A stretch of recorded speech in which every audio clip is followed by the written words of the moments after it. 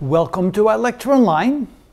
Once they were able to predict or at least show the difference in the precessional speed of Mercury with and without the general theory of relativity, and once they were able to calculate and come up with the equation to find out what the time difference was at different locations depending upon the gravitational effect or the warping of space, then they began to realize, wait a minute, let's take a look at this equation. Is there ever a point where this quantity right here underneath the radical can become equal to 1, so that 1 minus 1 is 0. In other words, that time would stand still. Is there such a place in the universe where this could happen? And that's when they began to theorize the concept of a black hole.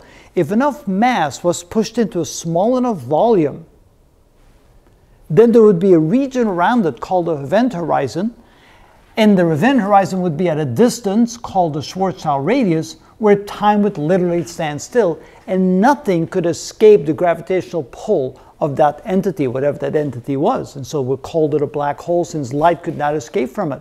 So essentially, if light could not escape from it, no light would come from that object, therefore they called it the black hole. Because if there's a complete absence of light, you can't see anything at all.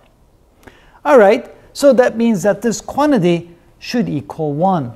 So then they went ahead and they tried to calculate that, assuming that the mass at the center, let's call that the mass of a single mass of the sun. So say that m equals 1 times the mass of the sun. So for an example, if that object had a singularity, mass concentrated in an extremely small volume, and if that mass was equal to the mass of a single sun, what would be the Schwarzschild radius? What would be the radius of that event horizon? And so then they said that would occur when you have 1 minus 1 being equal to 0. So that means that 2g times m divided by r times c squared would equal 1. Now if we put the r over here, that means that 2gm over c squared is equal to r. Or, turn the equation around, r is equal to 2gm over c squared. And then they plug in the numbers. So that would be equal to 2 times g, which is 6.67, times 10 to the minus 11 newtons meters squared per kilogram squared, times the mass of the sun, which is 2 times 10 to the 30th kilograms, all divided by the speed of light, 3 times 10 to the 8 meters per second, and we have to square that. And so that is equal to, and of course the radius would be in meters. So they grabbed their calculators. No, they didn't have calculators back then. So they had to do this by hand. Slide rule? I don't know that. I don't think they had slide rules yet way back then. We had slide rules when I went to school because that's I used it. I used one of those. That was a long time ago.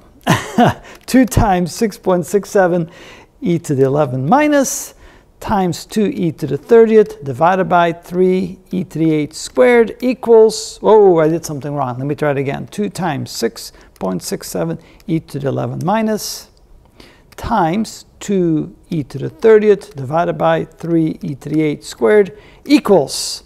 And the result was that the radius was 2,964 meters.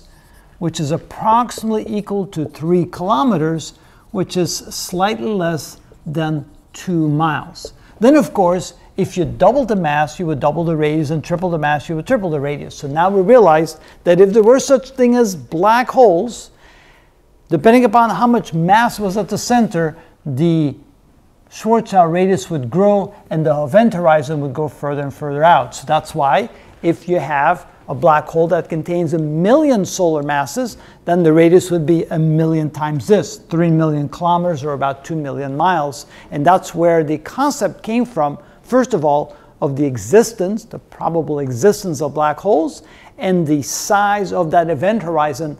From within, nothing could escape.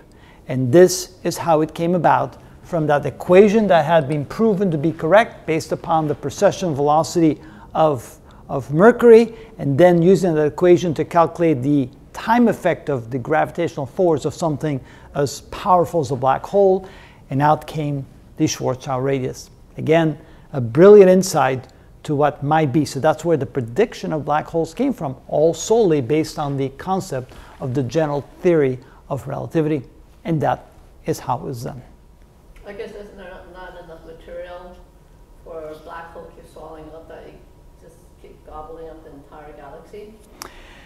It could.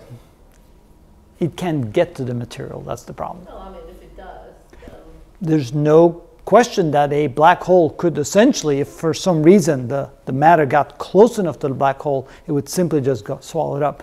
You just have to remember, galaxies are just absolutely enormous in size, and black holes, even the huge black holes, are very tiny compared to this vast size of a galaxy. kind of not very big either. And it's, yeah, essentially not big, that's why. But then, of course, the area around the event horizon still has very powerful gravitational forces. It's just not big enough. We know of some enormously big black holes. I know of one in M87 contains about 5 billion solar masses. 5 billion solar masses, that's the size of a small galaxy. So there's some very big black holes out there. So how big is the event horizon for that thing then? Well, 5 billion times 2 is 10 billion miles in radius. That's sizable. That's bigger than our solar system. So if you swallow the whole thing and then go around and swallow the next galaxy? Well, they don't travel around. That's the thing you're talking about, the swirling and... the swirling and the twirling and the... No, it's not like little Pac-Man going around eating everything up. Nothing like that. It would be quite something if it was, but nothing like that. Okay, that's the end of this series.